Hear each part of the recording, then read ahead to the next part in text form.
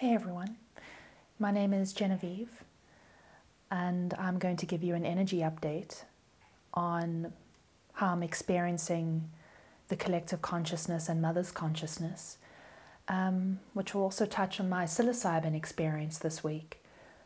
I am a Gnostic and I do consider myself a high priestess because I make it my business and my life's purpose to engage with mother's consciousness and to use that information, that light, to continue growing in my own enlightenment and to share the wisdom that she gives me with this lens. I'm sitting here in front of this fireplace, which was very skillfully patched up with some foil by somebody who works here, because this is where I sat for my whole psilocybin experience. And if anybody's done plant medicine, you know that it's quite hard to put into words what is the experiences that are given to you. But I'm going to try. I'm going to try and do that. But it all comes down to this. This is my body that was broken open for you so that you might have life. From the Gnostic perspective, when Christ or Jesus Christ says that, because many have attained Christhood, when he says that, he's not talking about himself, but he's talking about her, the Great Mother. I'm going to just give a little bit of a background here before I get into my psilocybin experience with her. In the Gnostic teachings, the goddess Sophia and the god Thalit are two serpentine energies, aeons, generators. There are maybe around 36 generators at the galactic core. The number is debatable. And they are in unity together, these two serpent energies, Sophia and Thalit, in a unified bliss of creation.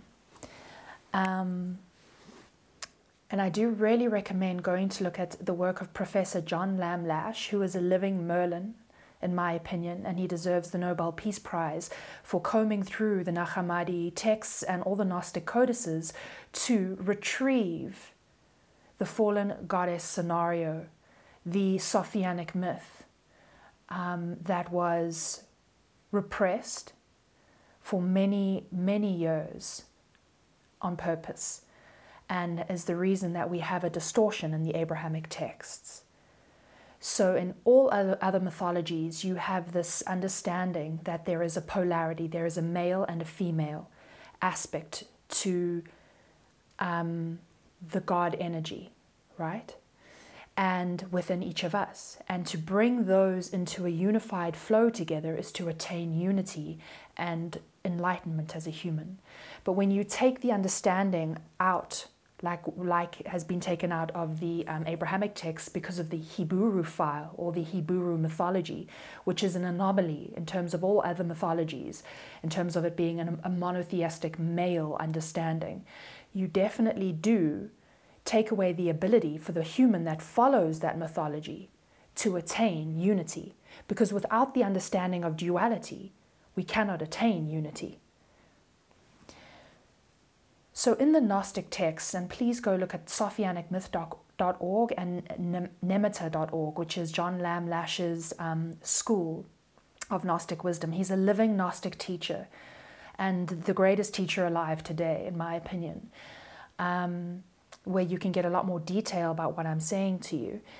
But Sophia and Thalit were...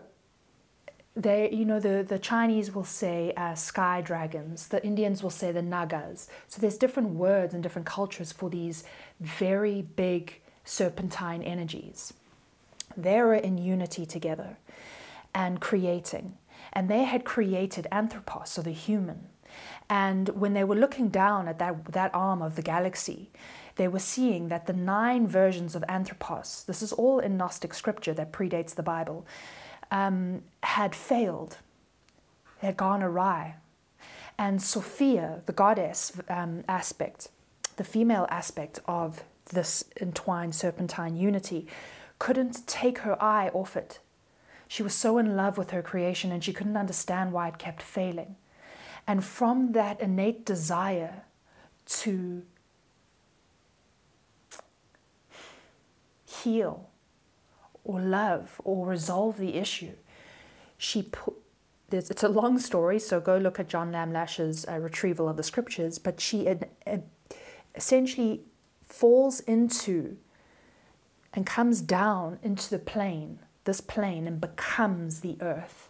She becomes Gaia. She involves herself, this great mystery, this great consciousness involves herself with her own creation out of love, because she wanted to ensure that Anthropos 10, the next version of humanity, would be able to attain and hold its power without going awry. So out of love, she immersed herself in our experience.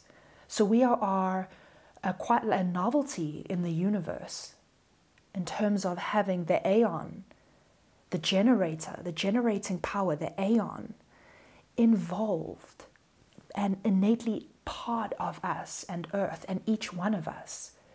She is everything. It's a very special circumstance, and it's the greatest act of love. That is the great act of love that Jesus is talking about. That is the great body that was broken in two that he is talking about. She pulled herself away from Thalit, her counter. She broke her body open so that she could come here and immerse herself, become the earth, the creatrix, in order for us to move through time, through many cycles, so that we could come to enlightenment and be able to hold that enlightenment and attain it without going awry. She had understood that there needed to be another aspect to the experiment or the design in order for us to become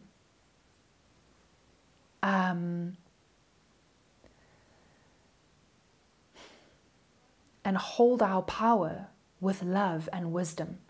She had almost given us that in the experiment, the first 9 versions, and we were given it too freely, so we didn't understand how to use it. So out of her own agency, she immersed herself here. She is a consciousness. The earth is conscious, and it's her. It's Sophia. She is a goddess. She is alive. And I kept seeing this, many things in my experience, but every single thing, everything that we eat is broken open. Every piece of bread is broken open. It's her body that sustains us. It's her wisdom that sustains us. And when I was in a very deep part of my psilocybin experience, I would close my eyes, and last year when I had an experience, I went inside a blue, almost like a blue fractal, but it was like diamond shapes, like almost like a snake's skin, the diamond of a snake's skin, bright blue, and inside each diamond was an eye, and I was traveling through it. It was electric blue. And I was filled with elation last year when I did my ceremony, my Holy Communion.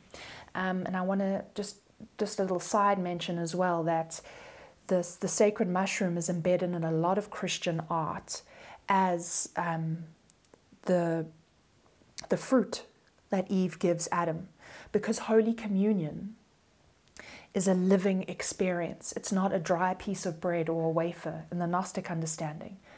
I mean, that's fine to do as a ritual, just to give thanks, but that's not what Jesus did. Jesus took psilocybin, and he was illuminated by her living consciousness.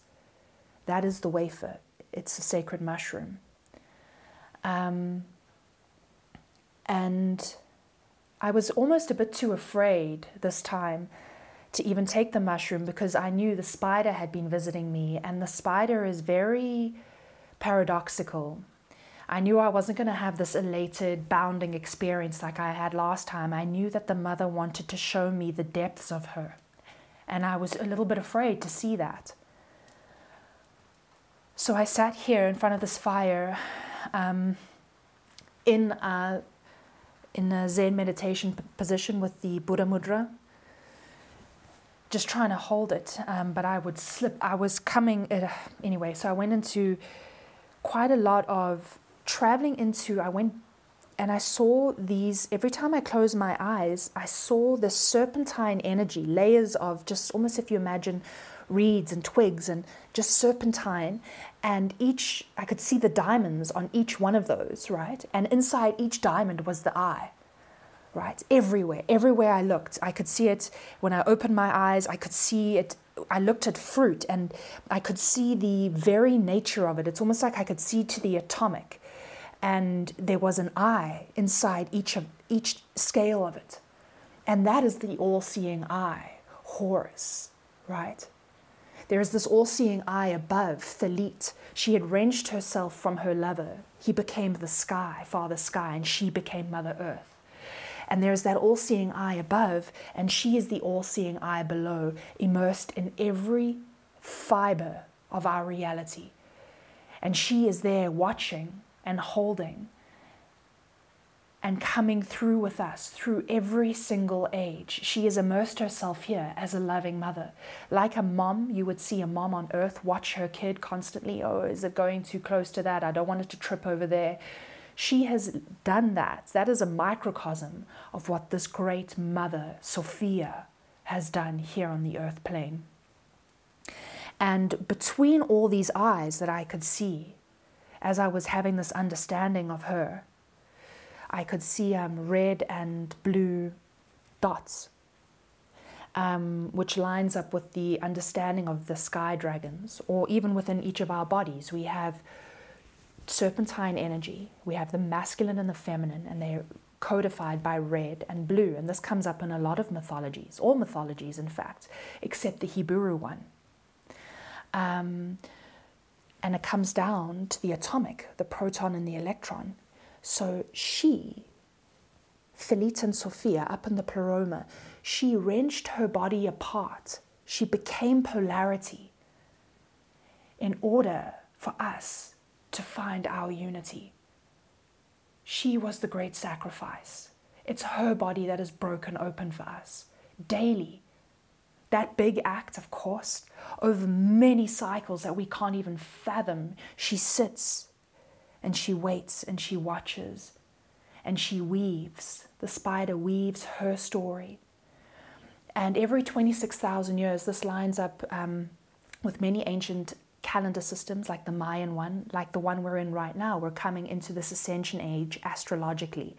And the West has been sort of throttled by the Gregorian calendar system, which was instituted, I think, in 1582.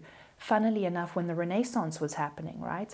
This rebirth of true knowledge, ancient wisdom. You get the empire bringing in the Gregorian calendar to hold us down with a false sense of time.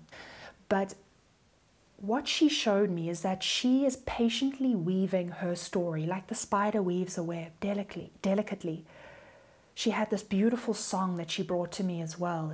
It's almost a bit like Portuguese fado music, which is quite sorrowful but beautiful. And she waits with all these emotions, and she sings, and she waits, and she waits. And as these cycles come, these ascension times, she opens up her story again, her sacred story. And those children of hers, us all here on the earth, that wish to immerse ourselves in her wisdom and her story and come into enlightenment and step into another paradigm, we do so. And those that choose not to, she has already designed it so that in another time, when she weaves her web and the cycles come into alignment again, she will bring those souls and those conscious beings up. She is here like a mother. When Jesus talks about every last sheep, that parable, going out to find every last one, that's her. And that's this whole story that she has immersed herself into. And I was getting so frustrated with people that couldn't see the truth. And she pulled my chin up to her. There were these, I was having this deep communion with her, and she was quite fierce. And she was saying to me, "Why are you angry with them? Is that your anger? Is that your pain? I was like, I suppose it isn't my pain. She was like, it's not, because it's not even my pain. I'm here immersed. I am the earth. I am every human experience, and it's still not my pain. So how dare you take it on as your pain? That's just an experience. I am the one here. I am Sophia. I am this goddess. I have created this paradigm, this earth. I am this earth. And I have a great plan that you can't possibly fathom. So if you want to go into pain and anger and separation, then go there. That is okay. And you will come up at another time. Because I have designed it so that every one of my children is elevated out of this paradigm. And this paradigm was created in order for you to find your own way out, in order for you to, over many cycles, in order for each one of us to bring ourselves out. And when we bring ourselves out and we've walked through so many incarnations, we then hold that power with the love and wisdom that it deserves. And then her anthropos, her experiment, doesn't fail anymore. It's very wise, and it's a kind of commitment that I can't even fathom. And I remember having had a few experiences before I took psilocybin. A couple of weeks ago, I came into a lucid experience where I was lying on a bed, and one man was sitting on my legs and another man had my shoulders pinned down, and I was completely immobilized, and he was softly kissing my mouth. They were taking advantage of my body, and I couldn't move. And I was brought back to that memory during my psilocybin experience, and I was disgusted by them. And she turned my face to look deep. She kept pulling my face down to the right, and I would go into the black of the scales, but there were still eyes and all the blackness. And she was saying to me that that is also her. She is all aspects of experience. Those men are her, and that helpless woman lying there is her, and all of it is her. And who am I to moralize and to condemn any of it? Who am I if I want to hold on to pain or anger or the story of this life? That's what it is. She gave us experience. She gave us story. If I want to completely invest myself in these stories, then this is not the cycle in which I come out of it. But she is all of it, and she gave us all of it so that we would find our way out. She made me look at the darkest parts of her and realize that those things that make me angry are her. It's all her.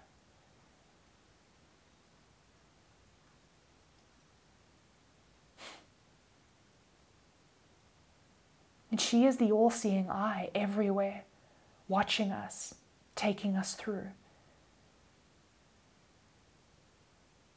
She is the body that was broken open for us.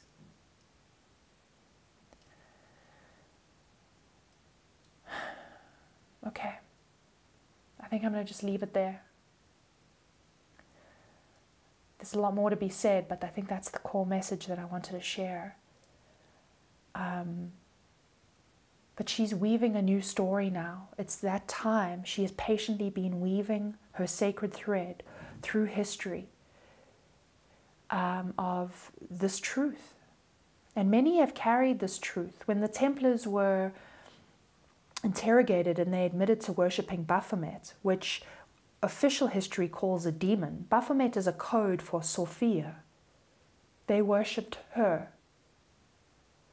The Gnostics worshipped her, the Essenes, the Nazarenes. They all had an understanding of this serpentine consciousness that is embedded in with us, is the all-seeing eye taking us through. And this truth has been purposefully annihilated because it's what liberates us. It's what takes us out of this construct, this matrix of subjugation, and into her creatrix. And she is now, if we go through these ages where this knowledge just comes up because she weaves it as such. And this is what is happening now. We're in we've come to this point in the Mayan calendar and all the ancient calendars. She is weaving the story. It's coming out. And she's doing it through all our consciousnesses who are willing to have it woven through us and to be elevated and to be taken into a new plane of understanding. And for me, those who do not wish to understand and who want to stay in places of shaming others and in places of controlling others and in places of separation, that's okay. And they are to be loved because they are her. And she loves them, and she will bring them up at another time.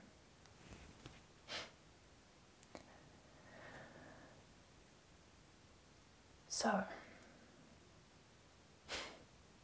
all is as it is, should be. And she's doing this very incredible thing now. We are going to see the ancient way and this wisdom rise up because she's doing that now. Okay, sending so much love and much gratitude for the mother. And every bite of food I take now, every seed, everything, I see her. She is it. She is this. She is it. She is this piece of wood I break open to make a fire to keep warm. She is every taste, every experience is her. Her sacrifices. I kept crying about it during my experience, my psilocybin experience, because I was so overwhelmed with the sacrifice. And she kept saying to me, it's not a sacrifice. I wouldn't have it any other way. Don't you feel sorry for me? I am Sophia. You can't fathom me. And I chose this. I wouldn't have it any other way. I'm a mother. I love you. And I will sit like a mountain over eons of time, waiting, weaving, weaving. So each one of my beloveds finds their way home. What else would I do? I wouldn't have had it any other way. Okay.